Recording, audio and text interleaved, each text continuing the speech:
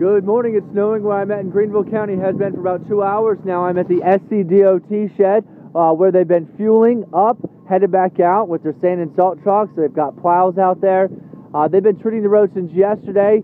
All this snow is really wet right now, so it's creating more moisture on the ground. It's not even sticking where I'm at. So that's hitting the roads, and they want to make sure they hit it with the right materials so it doesn't pose a threat to you out on the road this morning.